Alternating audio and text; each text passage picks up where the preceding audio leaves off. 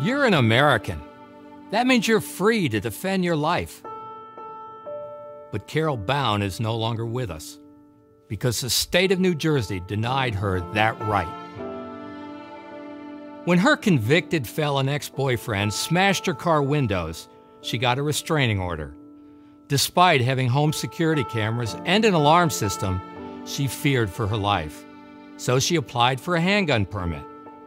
More than a month later, and just 2 days before her death, she demanded an update. Her application was still processing.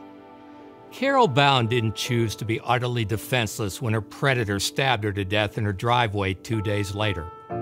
That choice was made by the state of New Jersey.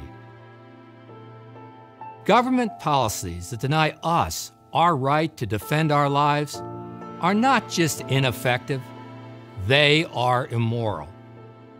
If you refuse to surrender your life to the dictates of your government, speak out. You can make a difference. The 5 million men and women of the National Rifle Association of America fight for you. We are freedom's safest place.